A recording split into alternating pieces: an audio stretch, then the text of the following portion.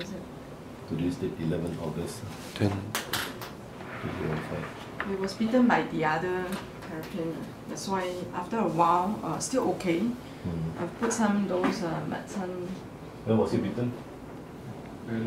Quite some time, but then slowly, don't know why after that. I mean, it does recover, but after that I realized that there's a lump. 1 week ago? A few weeks. A few weeks ago. I don't know, is it okay? There's a lump there, right? Quite a big one.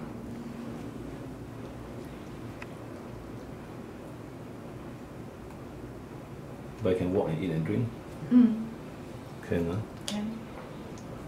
Okay, then this side is normal, this is normal side. Normal, there should be no swelling.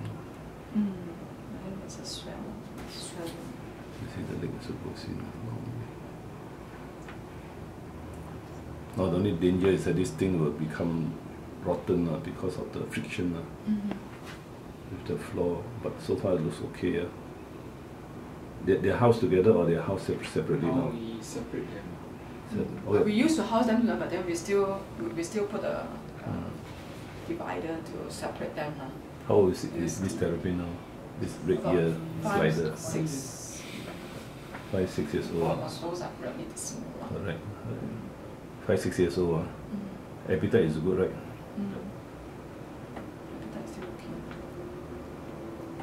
This one's a male or female? This is a male? Yeah, male is more concave. And the claws are longer. Now this swelling, how long has it been going on? A few months? I think at least months, I think. Months, yeah. Months or so, yeah. I think about months already. Seems to me it seems like it's getting bigger, that's why. Now it could be abscess inside the lung there. But this swelling has been there for months, right? This skin swelling.